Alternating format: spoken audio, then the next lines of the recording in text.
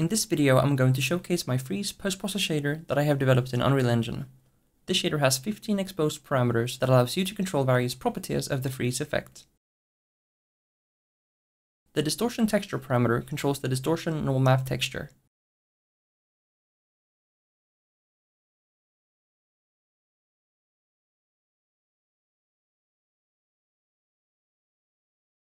The distortion tiling and offset parameter controls the UV tiling and offset.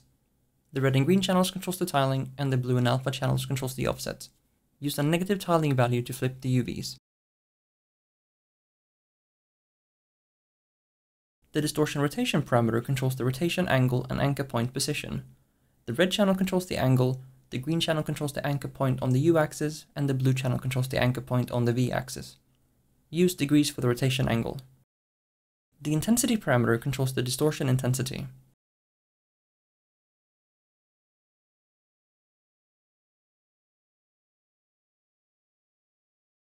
The brightness parameter controls the distortion brightness.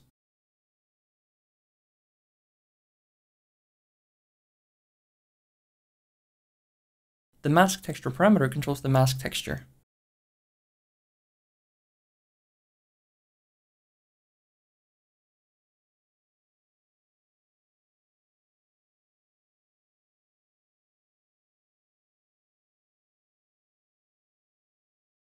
The mask tiling and offset parameter controls the UV tiling and offset.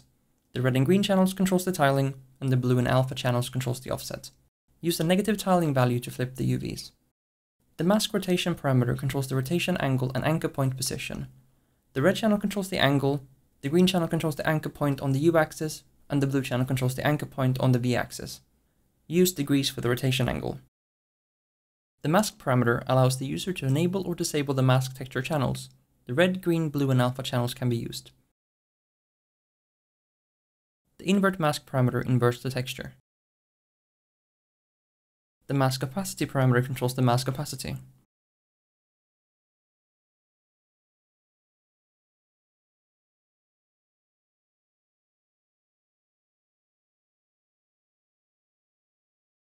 The color mask texture parameter controls the color mask texture.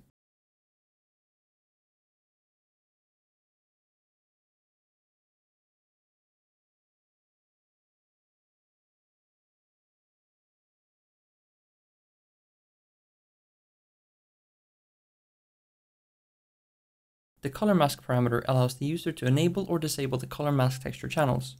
The red, green, blue, and alpha channels can be used. The invert color mask parameter inverts the texture. The color parameter controls the color mask texture color.